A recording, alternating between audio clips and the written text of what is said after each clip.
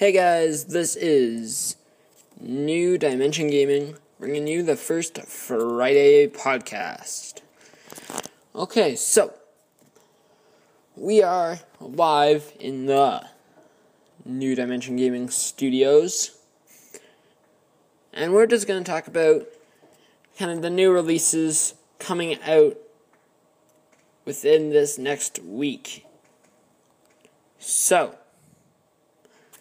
one of the first things that comes to mind for me is NHL 14 and Madden NFL 25, which came out last week. NHL 14, of course, coming out on Tuesday. Wait, Madden came out 2 weeks ago. So, what I basically think about having these games like Madden NFL 25 and games like NHL 14 is it's bringing up EA's reputation again for being a great ability for this franchise. And honestly, if you're going and you're playing an EA Sports game, I understand that sometimes you're not going to like that game. That is understandable. And honestly, you have every right to think that it's not a good game. I'm not blaming you on that. I'm not saying it's a stupid thing for you to say that you don't like an EA Sports game. Because, to be honest with you, some EA games are not that good. I'm going to be perfectly honest with you there. Sometimes they're not the greatest. But you have to make sure that you take a chance with that game. Because that game could be actually really good. I mean, EA Sports NHL 13... that was a good game. It was just the lockout really affected it. And was that understandable? Yes, it was. To be honest with you, I couldn't care less if that game never went on the market.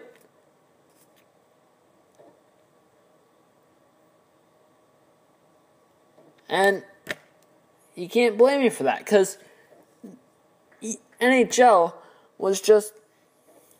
they were being so stupid at the time that the game was released. And that really took a hit on EA Sports. But EA Sports itself is an amazing franchise.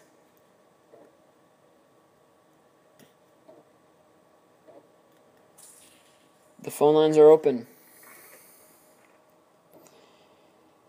Give us a call on the cell, or you can tweet your ideas to @SportsPro1000 as a new Twitter feed is being worked out.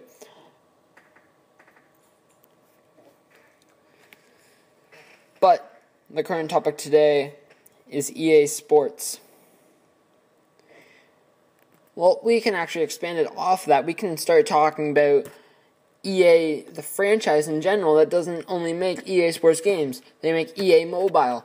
They're the ones that make the apps. And then there's EA Games, which makes... wait, what do they make anymore? I don't know. But you look at some of the better sports gaming franchises out there. EA Sports is actually one of the bigger ones. So I was happy when I saw that they actually put out NBA Live 14. Because let's be honest here, I think it was probably, and it's probably going to be, one of the best games on the PS4 for the sports for the 2014 year. And I'm being completely honest with that. I think if you want to make yourselves competitive with some of the better basketball makers, also known as NBA 2K. And 2K is not known for making that much great games. They're known for making kind of crappy games like MLB 2K. That series sucks. I'm saying that right now. MLB 13, the show, is 10 times better, if not 100 times better, than what MLB 2K ever will be.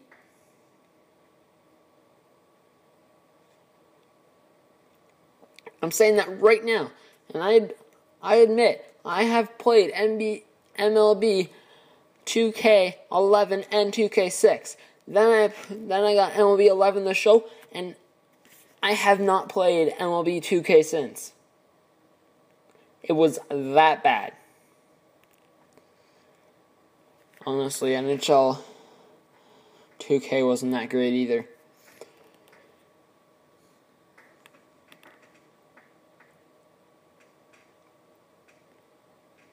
So, switching over to actual sports. If I go, I'm checking the score for the Boston Red Sox right now. Last I saw it was 13-9, and that's exactly as it ends up. That is a really, really tough game. So also going on in sports tonight, as I open up Sportsnet. Today, in baseball action right now, Milwaukee is trailing the Chicago Cubs 2-0 in the top of the fourth, as Milwaukee is threatening at the moment. Runners on first and second with none out.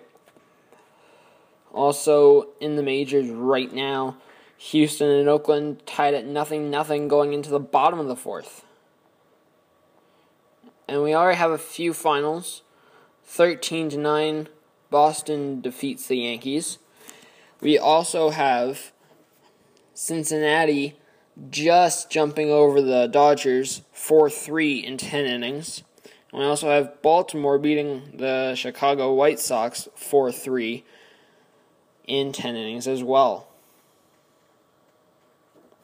All the other games are coming up later tonight, including Philadelphia and Atlanta at 7:05 Eastern, Toronto and Minnesota at 7:10 Eastern, Detroit and Kansas City also at 7:10 Eastern.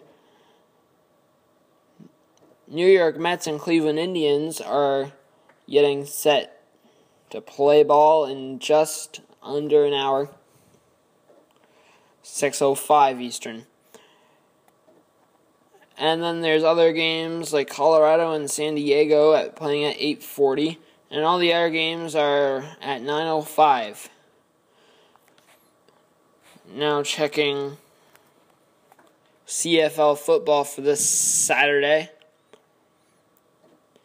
We got Hamilton laying a whooping on BC 17-5 with 6:33 left in the second quarter. And that's the only game going on in the CFL today, as we have Toronto and Montreal going tomorrow at 1 in Montreal. And the Winnipeg Blue Bombers. That is the upset of the year right there. They are terrible. If you wouldn't put Winnipeg Blue Bombers against the Edmonton Eskimos, I'd have to say that's a pretty tight game, because both stink.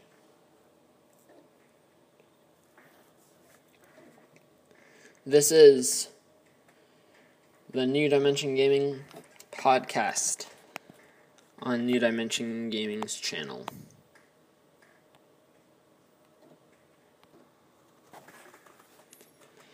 We are back with the next 8 minutes and 59 seconds of your life. So, how about Peyton Manning breaking that record with 7 touchdowns in a game? That was pretty impressive, I have to admit that. So, while we're talking about the NFL, let's go check out what's going on Sunday night. Well, Sunday afternoon, basically. As most games will be played at 1. We got some of the head matchups that I'm actually excited to see. New England Patriots and the Buffalo Bills. That is going to be pretty exciting. But I have to be honest with you, I want Buffalo to come to Toronto. They've played here before. They've done actually pretty well. Why don't they come? I can tell you why they don't come. Because their fan base is not really in Toronto. It's in Buffalo. And even then, you're having struggle. You're having a struggle getting attendance. Give me a break. We also got Seattle and Carolina. Chicago and Cincinnati. Miami and Cleveland. And then a whole bunch of other games going tomorrow at 4:25.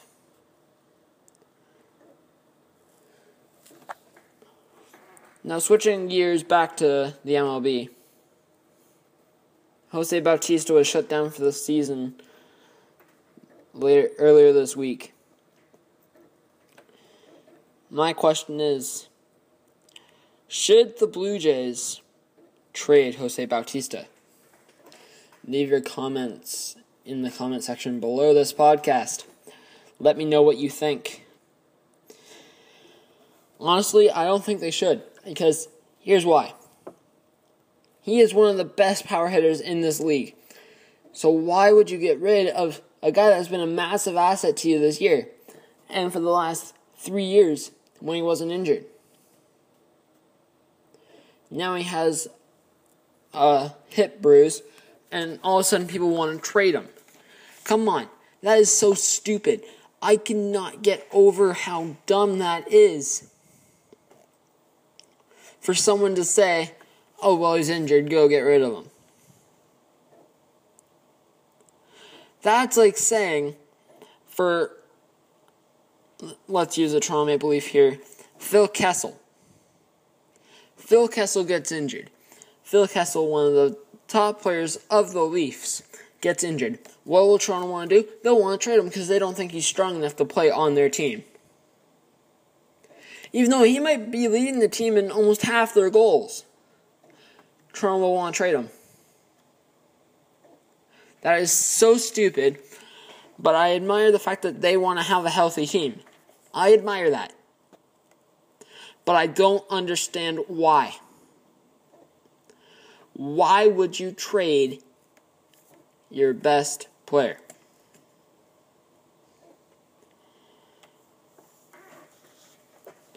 If you want a topic to come on the next New Dimension Gaming podcast, please leave it in the comment section below, putting topic in your comment.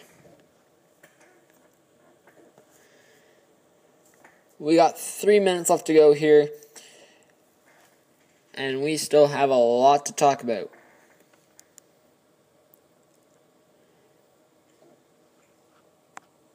But first,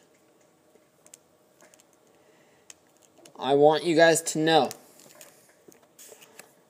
that my mic, which is working pretty well right now, has had a struggle going recently where I have not been able to record lots of videos, so I am promising you this right now. This weekend, the 14th and 15th, you'll be able to see probably, I'll put up 2 commentaries then, and I'll put up about 4 through the week. And then you'll see, again, 2 on the Saturday, 4 throughout the week. You'll start seeing a basic trend on that. And then that is basically how I will be able to do most of my videos from here on out. Because I'm back in school now, and it's harder for me to use everything that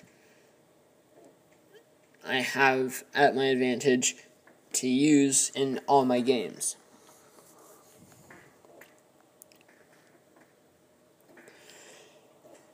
So we will gladly take your comments and maybe some questions for the next podcast, of course. But also, NHL 14, I'm just seeing on their Facebook page it talking about midnight launch parties.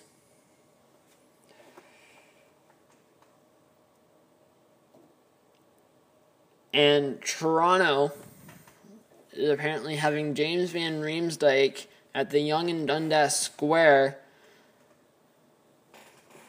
for the midnight launch party of NHL 14. All my fans in Ottawa, you guys get to have Craig Anderson at your EB games at 501 Earl Grey Drive, Unit 2 in Canada. Montreal, you guys are in for a treat here. You guys get one at La Mouche 1284 Dennis Street. And PK Subban and George Peros will be there, signing autographs from 9:30 to 11:30. Everyone else that I have not mentioned, that includes Winnipeg, Calgary, and Edmonton.